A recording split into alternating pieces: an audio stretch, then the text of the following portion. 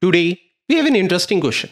We need to identify whether the given two strings are anagram of each other or not. Now, the first question is, what is an anagram? So, if you are going to rearrange the characters of first string and then somehow you get the second string, that means they are anagram of each other. Now let's try to do the same with the help of Java.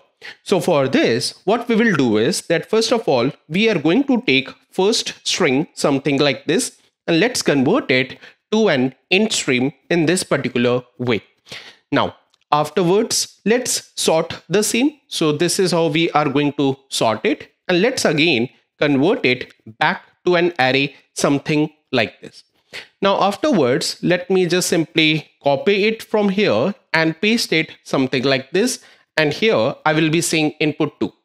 Now I have two arrays with me. And the only job left is that I need to check whether these two arrays are same or not. Now there can be again many ways to do the same, but I will be simply taking help of this arrays method. And then here I will be saying as equals something like this. Now I'm going to cut it from here, something like this, and I'm going to paste it in this particular one. Then afterwards, let me move it to the next line. Now I will be cutting this also, and let me paste it somewhere here. And here, let me provide a semicolon. Now on executing, you see they are anagram of each other because both of them have exactly the same set of characters. If I make any small change, something like this, and then execute, you see now I'm getting answer as false.